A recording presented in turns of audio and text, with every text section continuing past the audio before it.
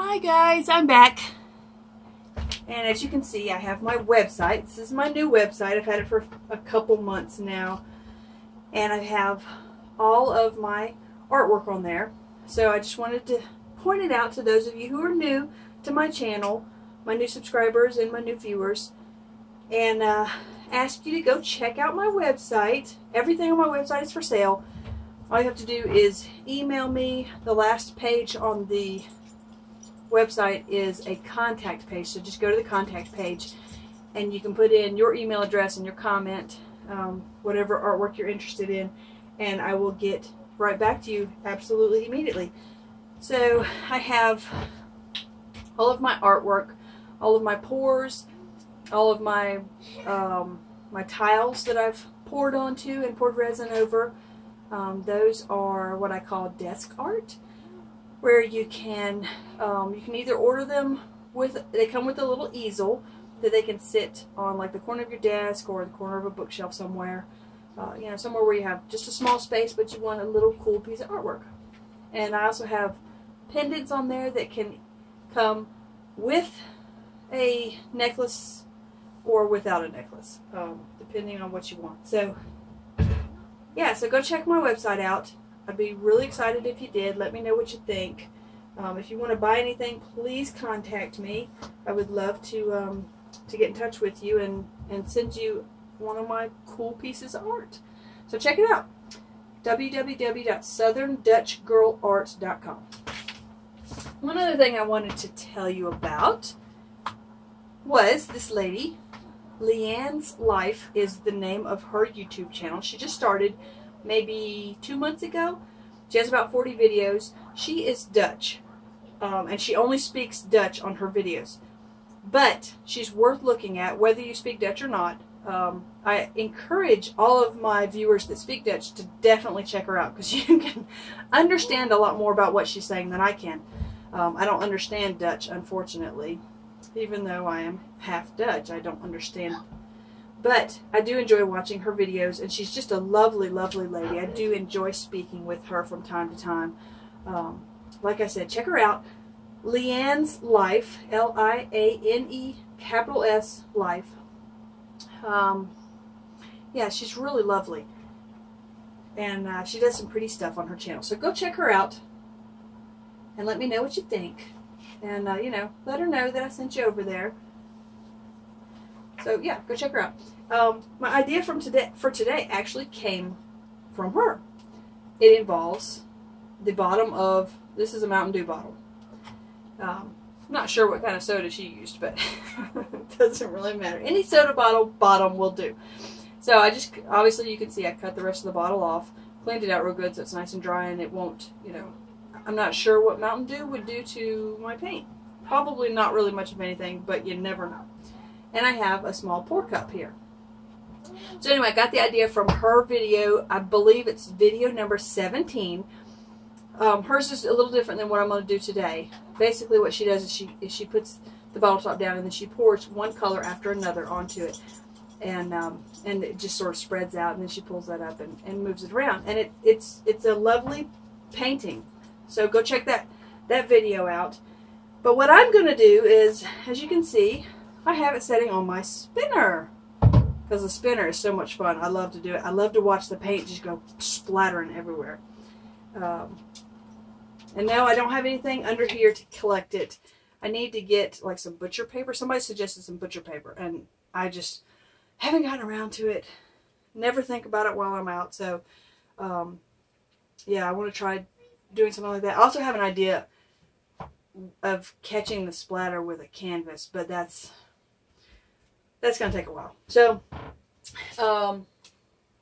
so today, what my plan is a flip cup. I'm going to pour the paint into the flip cup, flip it over here. Then I'm going to set this on top of it. And then I'm going to pour the individual colors over here so they can spread out. Not too much though. And then I'm going to take this off, pull this up, so the flip cup will start spreading out. And I'm going to spin it and see what happens. I don't know what's going to happen. I really have no idea. But it should be cool. But first I need to tape down my canvas to this, because normally I would just tape it down to this, but the canvas won't touch that. So I'm just going to put some little pieces of tape that I cut out on the underside of the canvas there. And as you can see, I have my pins there. I don't need them for the spin, but when I take them off the spinner and set them over there, I'm going to need them so they don't, so my canvas doesn't sit against the table. And as you can see, I have stapled the corners here. I always take this edge and I pull it up and I fold it under and then I staple. And when you hammer it down, it kind of creases that out so that these, because when the paint comes over and hits these loose edges, the loose edges will come up and it just looks kind of junky. So I always staple those corners down. I think it looks much better that way. Not that anyone really cares, but if you want it to sit flat against the wall, on somebody's wall, you want to, you know, make sure that they're going to stay flat. So I've got those taped down. Hopefully that will be enough to hold this. I tried spinning it without it and the canvas kind of went wonky. Okay, it doesn't have to be perfect because this is not, I'm not pouring anything, so it will go off, so it really doesn't have to be perfect on here. If you're going to do like a spin where you just pour it and you want it to spin perfectly, you really do want this centered, because when you're done spinning, it looks really funny if it's not centered. Okay, so that'll be good. It is staying. It's happy, I think. Oh, but this actually is spinning on the thing. Maybe I should put a piece of tape down there.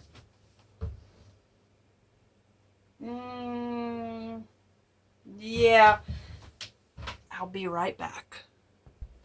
Okay, now I have taped everything down. Taped the canvas down to the cardboard and then the cardboard down to the spinner, because I noticed that the weight of the canvas is actually pulling the cardboard loose.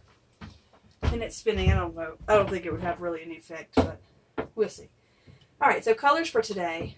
I'm using all apple barrel paints today because, I don't know, a couple things lately have cracked a little bit. And I've got the heaters going in here. That's why I'm kind of out of breath, because I'm getting hot. Colors for today. They're all apple barrel, except for my white. My white is, of course, the Artist Loft. It's the titanium white. These are Laguna, Bright Yellow, Cranberry, and Wild Hours. I use the Cranberry and the Wild Hours all the time. You're probably sick of it, but I love the colors together, and they always seem to work well for me. And I have little bitty cups of paint, because I kind of would like to have some white space left over, some negative space, but I'm not entirely sure I'm going to have any left over. So, well, let's put, I gotta mix these up. No, I don't want that on there. I don't want it interfering. I put some silicone. I put it in all of the colors.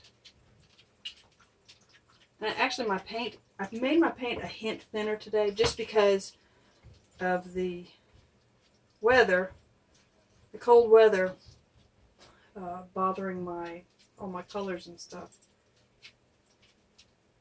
I'm restarting these because I can see the silicone sitting on top. So,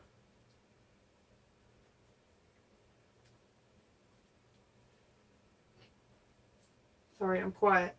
I'm just sort of thinking in my head what colors to go with, because these colors together, if they mix together, too bad, it's going to turn brown. Muddy, ugly, yucky. And we don't want that. I just want it. This is just another experiment. I like to do experiments. I like to kind of go back and forth between the experiments and the tried and true methods that, you know, turn out to be kind of cool.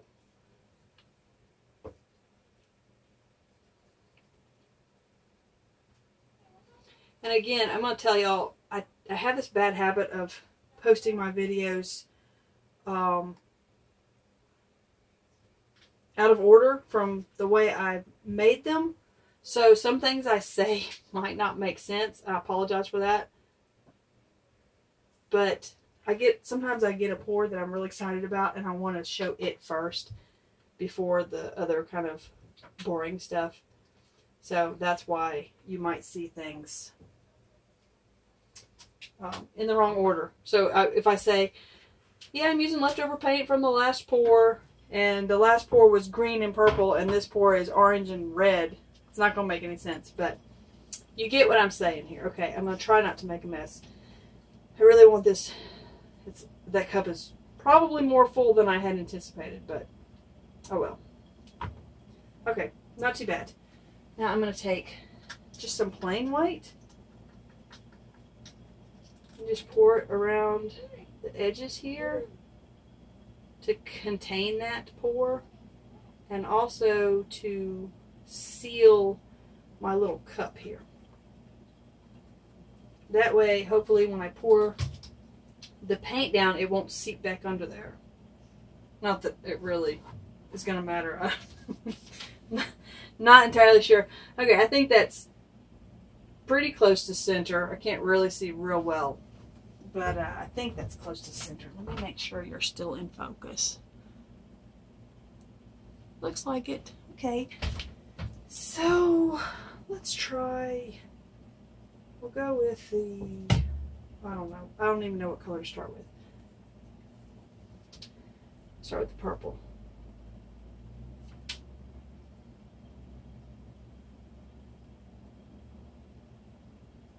I'm just going to do a little bit at a time.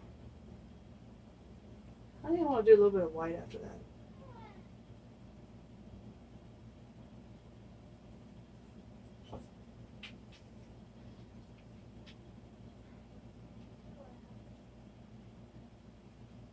It's like a little starfish. I'm going to do the yellow.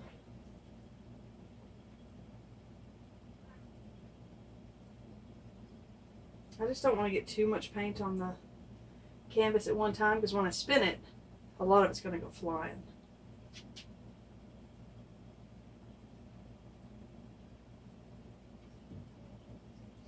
Oh, let's do a hint more white.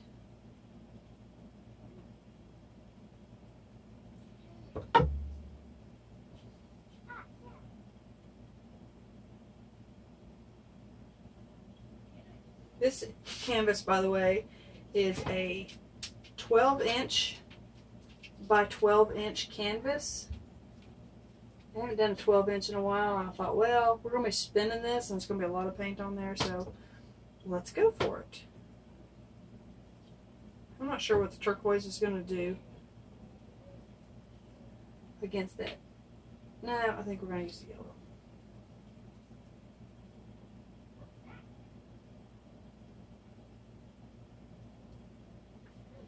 I've also seen somebody else on YouTube, she sets fingernail polish bottles here, and it kind of gives the same effect here. So you could try that, I guess. Oh, let's do the green again. And I'm mixing these colors in between pouring them on, because there's so little paint in these things. I want the silicone to really stay mixed in until the last possible moment. Maybe I should do some white again between those.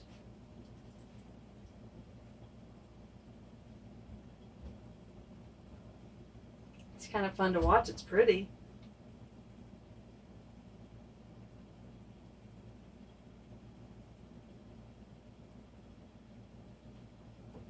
Ooh, did I drip that? No, I dripped it just in the right spot. Thank goodness.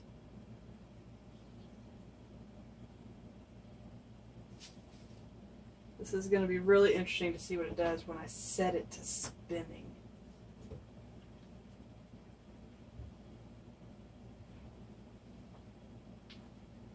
Y'all can probably like fast forward through to the end here, because it's slow going, but I don't want to sort of make a mistake here and pour too much on there. Oh, let's do the purple. And then maybe a little more white. Or no? Yeah. We'll do it that way. Break things up a little bit.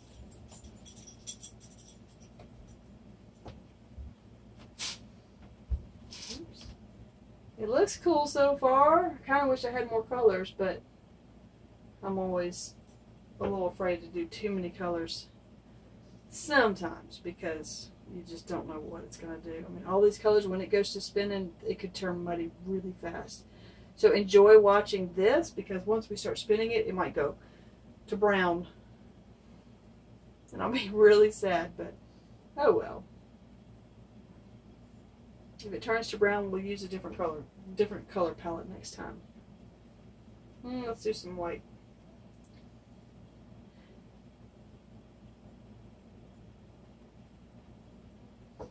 Hopefully because the sides are dry, I can pick this up without really disturbing it. Remember, we have the flip cup underneath this, so that should be interesting. It's probably dying to get out.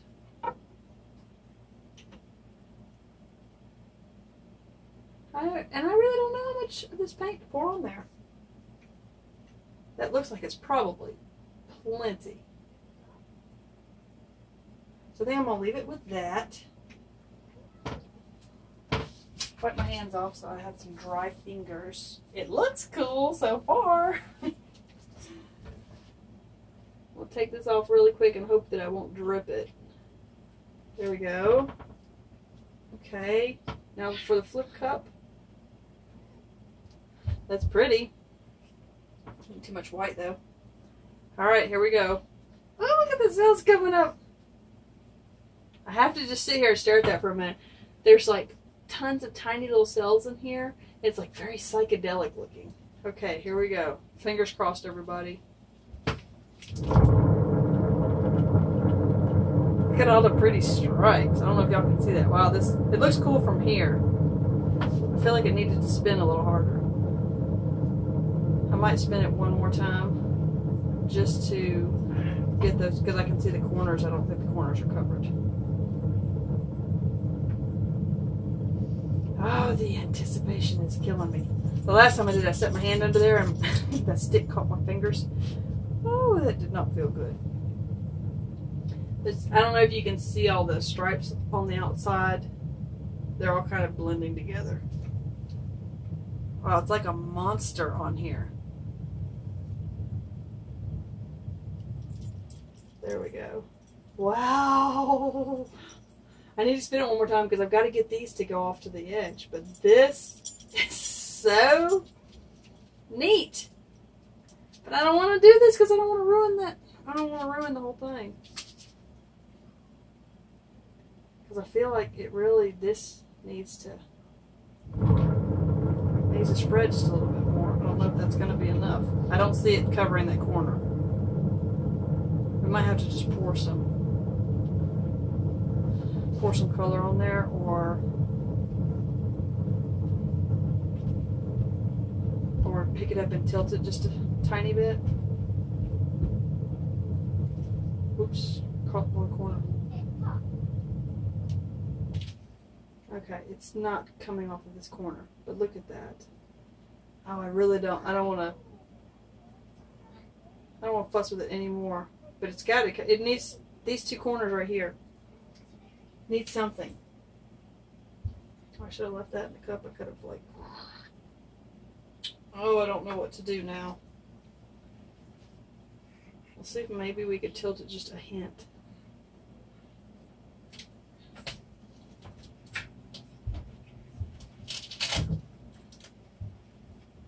Oh, I really don't want to tilt that. But it needs something in there. We'll make some ribbons real quick. Hopefully that will, if I got enough paint left. I don't know if I got enough paint left. I'm just pouring all the colors into this little bitty cup, my little bitty flip cup. See if we can get just enough for a ribbon.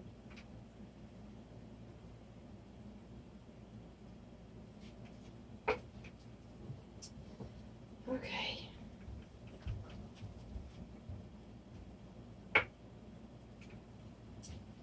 Okay, come on, come on, come on. Sorry I'm doing this off camera, but I really have nowhere to set it. Okay. Got my little ribbon cup. Just going to give it a quick stir so that it will sort of blend in there.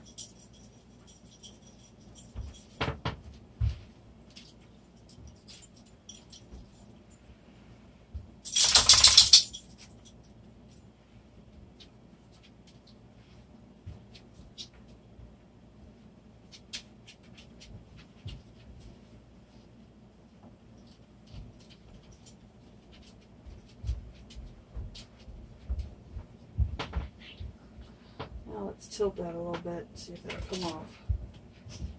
Let go. It won't let go of my.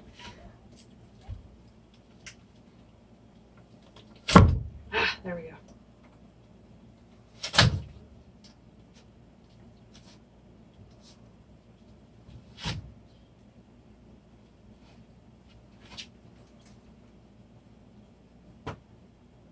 Okay. That's good enough. I'll leave it like that. Wow, that is really interesting. Cool. Alright, and I see that I've missed a little edge right here, so I'm just going to take my palette knife and try and get that real quick.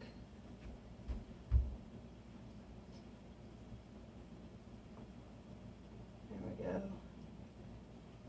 And is that white? That's white. Oop, don't go nowhere. Missed some on here. We probably maybe could have used a little bit more paint on the thing, but that's okay. It didn't turn muddy, which that's one good thing. And we'll torch it here as soon as I get these corners real quick and see what happens.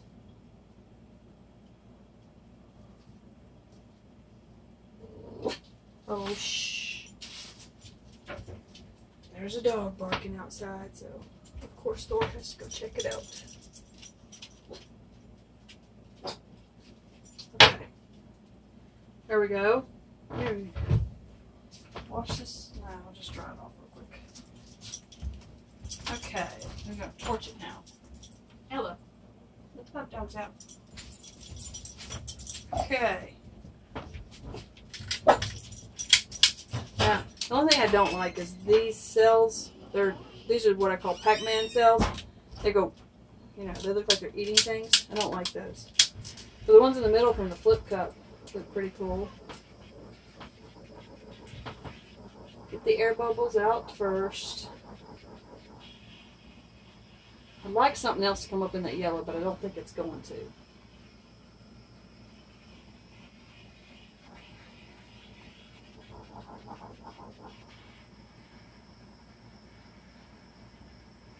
No, there is nothing coming up in that yellow at all.